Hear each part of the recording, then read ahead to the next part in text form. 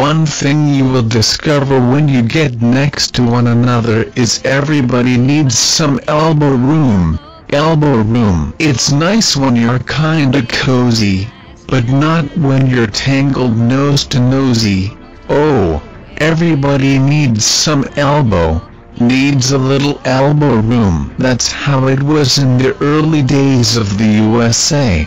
The people kept coming to settle, though the East was the only place there was to go. The president was Thomas Jefferson. He made a deal with Napoleon. How'd you like to sell a mile or two, or 3, or 100, or 1,000? And so, in 1803 the Louisiana Territory was sold to us without a fuss and gave us lots of elbow room. Oh, elbow room, elbow room.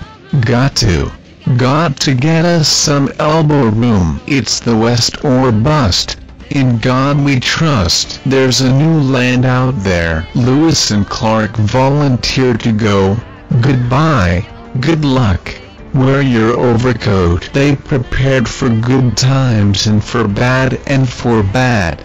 They hired Sacagawea to be their guide. She led them all across the countryside, reached the coast, and found the most elbow room we've ever had. The way was opened up for folks with bravery. There were plenty of fights to win land rights, but the West was meant to be.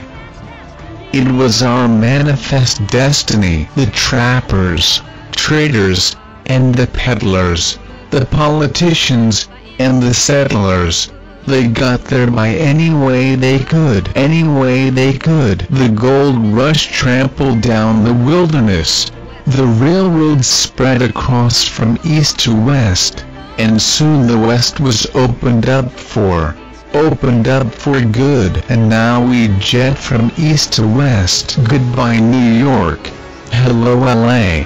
But it took those early folks to open up the way. Now we've got a lot of room to be growing from sea to shining sea. Guess that we have got our elbow room, but if there should ever come a time when we're crowded up together, I'm sure we'll find some elbow room.